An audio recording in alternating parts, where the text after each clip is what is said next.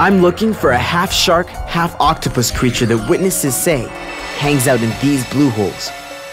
These underwater passageways lead right out to the ocean. Does it come in from there, scare the heck out of people, and then go back out to sea? I couldn't get through. It's too narrow. But what kind of creature could squeeze through? Could it be this?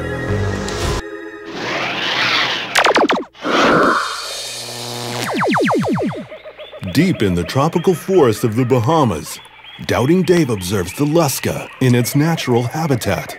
Little is known about this strange and beautiful creature, so Doubting Dave will try to get near it to learn more.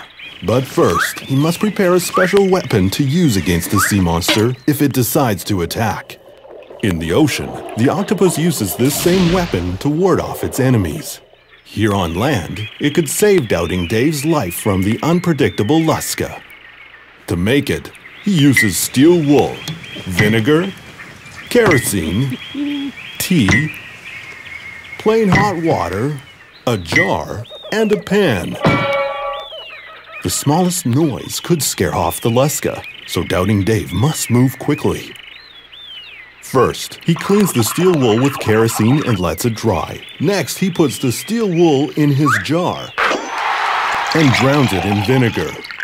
Then he puts the jar in a pan of hot water and lets it sit so the steel and vinegar mix. Meanwhile, something has caught the Lusca's attention. But it's this little fella's lucky day. The Lusca isn't hungry. Yet. Close by, Doubting Dave pours his steel wool and vinegar solution into a bowl. Then adds the same amount of tea, completing his anti-sea monster weapon. What is it? Ink. Like the kind in any pen. If Doubting Dave wanted, he could even write with it. But believe it or not, the octopus uses ink as a sea monster repellent.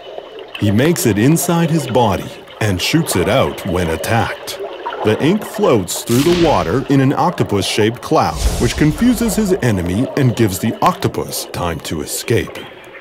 Armed with his ink, Doubting Dave approaches the Lusca, and the Lusca immediately poises to attack, forcing Doubting Dave to defend himself with his ink. The Lusca eyes the ink suspiciously, then makes his move. Once again, simple ink has saved another life.